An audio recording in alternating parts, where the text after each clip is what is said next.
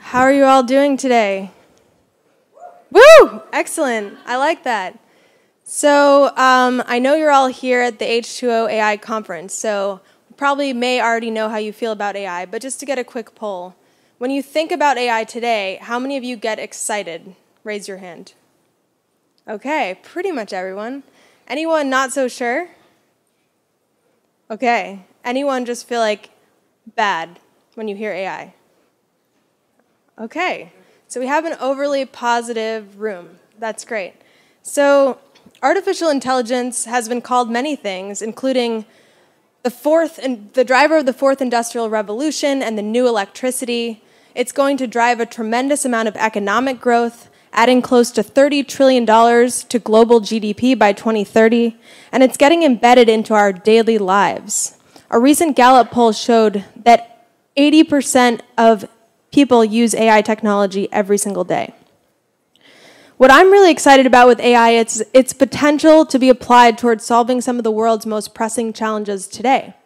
A recent Microsoft report showed that artificial intelligence can help us with issues like water quality, water shortages, monitoring the health of farms in real time, addressing climate change, monitoring biodiversity, and many other exciting applications.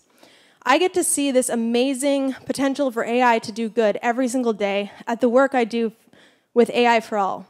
AI4ALL is a nonprofit organization that's working to foster the next generation of diverse leaders in AI. And I'm super excited to have some of those leaders here today. Will you raise your hand if you're from AI4ALL? Woohoo! And my team is back there. Excellent. Super excited to have some of the community here. So no one could have said it better than one of our graduates about the positive potential for AI. You don't have to be an AI expert to know that we, in this day and age, are in the middle of something almost magical, infinitely creative, and beautifully applicable in a variety of settings. So I want to share the story of 3 AI4ALL alumni who are already doing amazing things in the field, and they're just in high school. So the first is Stephanie. Stephanie grew up as the daughter of farm workers in Salinas, California, first-generation Mexican-American. She went through our AI4ALL summer camp, and she really found her passion in the field. And after the program, she went on to address water quality issues using AI technology, something that's directly affected her and her family growing up. Meet Amy. Amy also got really passionate about AI and its connection into the healthcare field at our AI4ALL summer camp program. She went on to research how to improve surgeon technique and precision using AI technology. Her research won her Best Paper Award at NIPS, now called NeurIPS, one of the largest AI conferences. Raise your hand if you've heard of NIPS. Excellent. She was competing against hundreds of adults. Meet Becca. Becca was really passionate about, let's go back to Becca. There we go. See Becca's beautiful face. So Becca was really passionate about social justice growing up, and when she learned about AI, she realized that she could combine her passion with social justice with AI technology. This past summer, Becca was a research intern at MIT studying AI in the criminal justice system. These are just 3 examples of young people, among many others that we see every day, that are making this positive future for AI possible. Unfortunately, there are many factors that are preventing more young people like Amy, Stephanie, and Becca from even getting into the field. There's a massive diversity crisis in the field today. It's currently being built by, the AI technology is currently being built by a homogeneous group of individuals. And not everyone has access to getting involved or even hearing about AI technology. One of the impacts of the diversity crisis in AI has been leading to implicit biases in society getting embedded or amplified in AI technology systems. This includes race, gender, and other bias. So why does this matter? Why is this important? We're delegating life-changing decision-making to AI technology, deciding who gets access to a job, who gets access to a loan, who gets access to parole, and other life-changing decisions. And so when there's bias or other errors in the technology, the best case scenario is that it creates products that don't match the customer needs or the user's needs. The worst case scenario is that it further marginalizes groups that are already being left out of certain services and opportunities in society, and actually exacerbating existing equity issues in the economy that we're working so hard to solve right now. Just to put some numbers to it, so recent reports showed that the AI field overall on a global level is only 12% female. Of those currently looking for AI jobs, 71% of applicants are male. And for those actually teaching AI at a university level, 80% are male. There are many examples of bias that we see cropping up, and I'm just going to share one of these with you today, which is a study that came out last year called Gender Shades. Raise your hand if anyone has heard of the Gender Shades study. Okay, a few of you here and there. So this came out by Joy Buolamwini, Timnit Gebru out of MIT Media Lab, and Microsoft Research.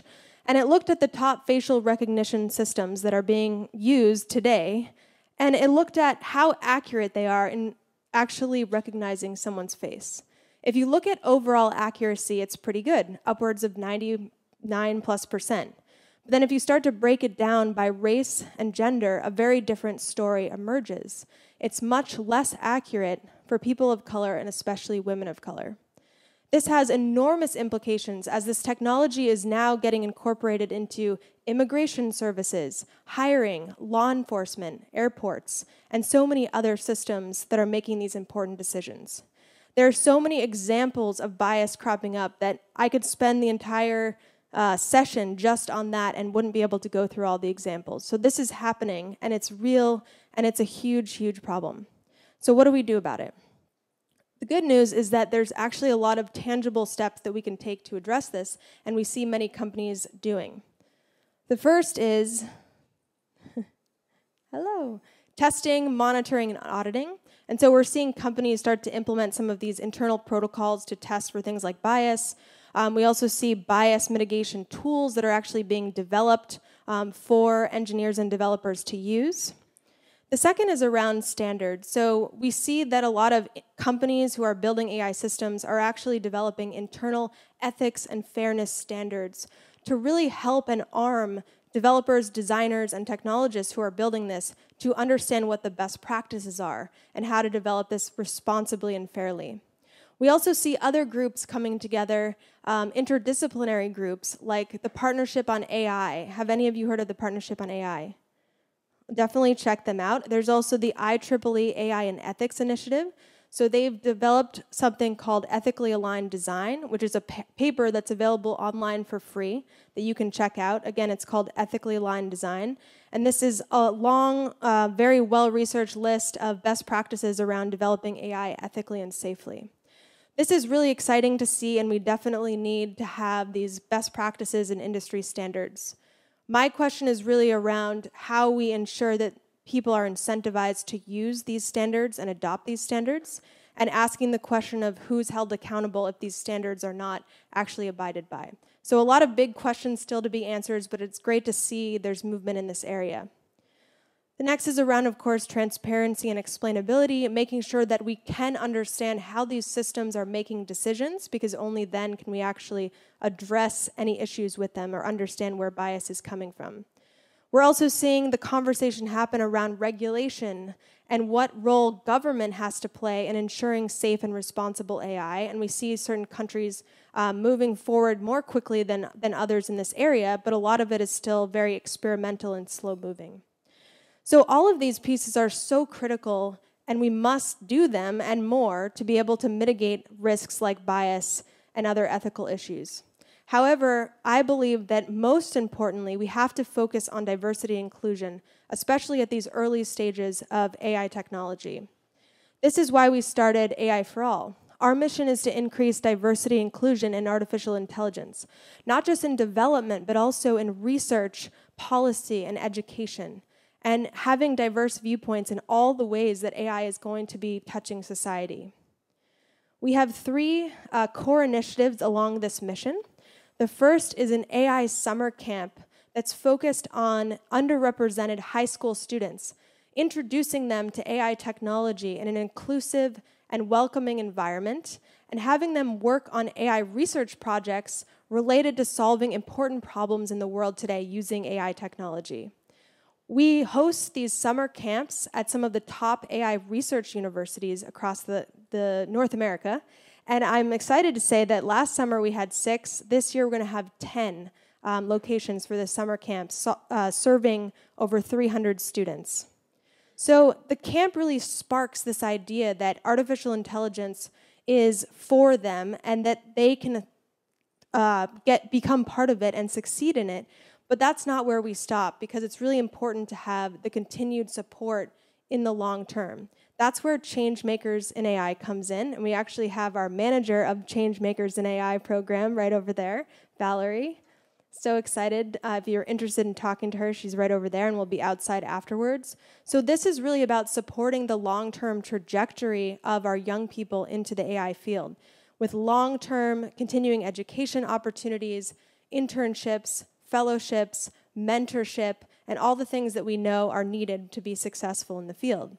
If any of you are interested in getting involved with this program, or you have a need for very talented interns or fellows, please let us know. One of the other programs that we're really, really excited to be launching this year is called the Open Learning Program.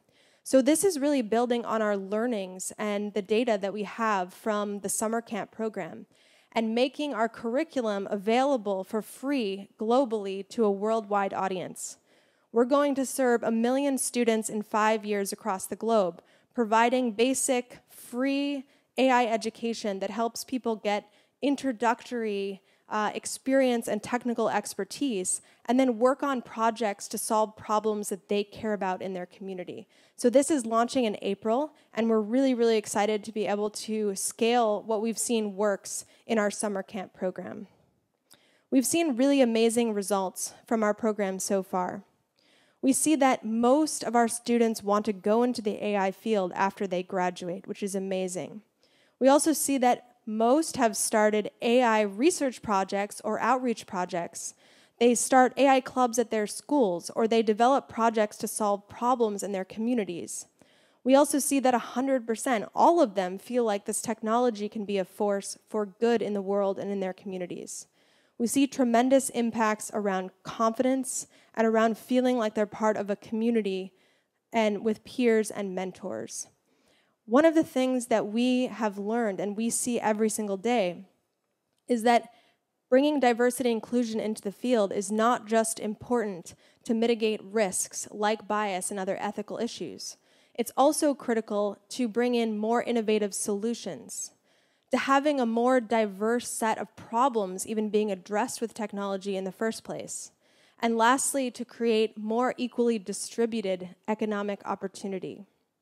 There's a lot of research that proves this. Just to share a couple of data points, a recent Intel study showed that if we increase diversity in the tech sector alone, it will add $500 billion in new value to the economy every year. A recent study by Stanford economist Raj Chetty showed that if we include women, minorities, and low-income people in the innovation economy, the rate of innovation in America could quadruple. So there's huge and tremendous economic and societal benefits from diversity and inclusion, and it's not just about mitigating risks. So we know that it's critical for AI technology to live up to its full potential and to mitigate some of these risks, but how do we actually do this? I want to talk about 3 key areas to focus on around diversity and inclusion. The first is self-awareness. So before we take any action, really taking a deep look at ourselves, a hard look in the mirror, an honest look in the mirror about where are our biases. They might be implicit biases. Where are those showing up in maybe our life or our business practices? And there's a lot of great literature out there, classes, workshops, courses to educate ourselves around these issues. And this is critical to start with before we start trying to fix it, because it really starts with us and starts with our level of self-awareness and commitment. The second is around education. Only 40% of schools in the US teach computer science. That means most young people are getting left out from even knowing that these opportunities exist and getting the opportunity to build these skills from an early age, which we know is critical. So starting introducing these concepts early in high school and even earlier in middle school is critical. There's also hiring, so making sure that we're not overlooking diverse sources of talent that are out there, and we're actually making sure that our hiring practices doesn't have any form of bias or discrimination that we're not aware of. So there's so much amazing diverse talent out there. I just want to give a shout out to a couple of groups that you could hire from today. Latinx in AI, Black in AI, Women in Machine Learning, AI4ALL, when our students are growing up, getting into the workforce, and of course, internships, and then Fast.ai. These are just some of the many groups out there that have amazing talent for you to tap into today as you're building your AI teams. Lastly, and most importantly, is around retention and advancement. We can't just track whether we're hiring diverse teams. We have to track whether they're staying. Companies lose $18 billion a year in the tech sector from people leaving due to discrimination and harassment. That is embarrassing, and it's preventable. We can ensure that we have inclusive cultures that are supportive of diverse teams, that we have best practices around mentorship, advancement, and professional development. So diversity and inclusion is so critical for artificial intelligence, and we're so early on in the space that I really believe if we take action now and we're proactive and we implement some of these best practices, we can solve this and we can address it before the train leaves the station and is moving too fast. So this is so critical, not just to mitigate some of the ethical risks that we talked about, but to maximize the potential benefit for AI, so that more people like Stephanie, Amy, and Becca aren't left out of the AI field. Not only are they benefiting from the amazing opportunities in AI, but we benefit from their contributions and their unique genius in the field. So we don't want to miss out on potential moonshots that they may develop in the future. I hope that we can all work together to ensure that AI can live up to its full potential. Thank you so much. I'd love to take questions.